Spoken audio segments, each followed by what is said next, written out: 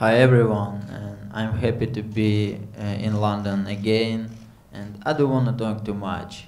See you on August 31st, okay?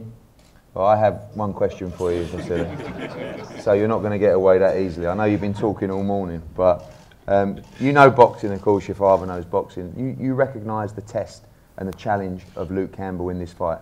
You took part in many tournaments together. I see this as the toughest fight of your career so far, but a big challenge for you in London against a British fighter. Maybe because he has a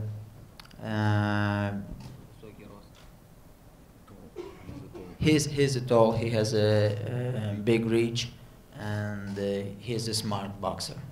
That's why, and he has, of course, he has a high boxing IQ, because he has a very big amateur experience. Maybe it will be for me a big challenge.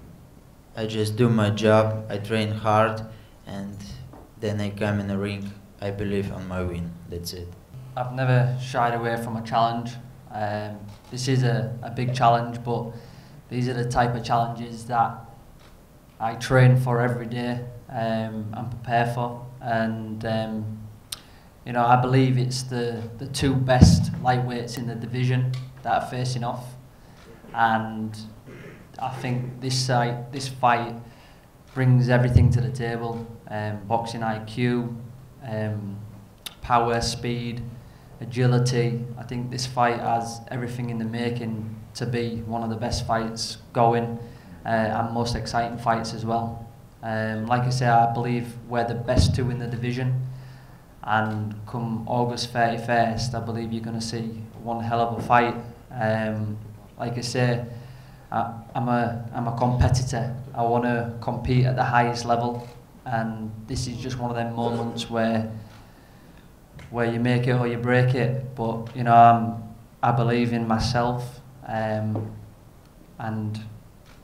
with challenges like this, I rise to the occasion, and I'll be ready come August 31st.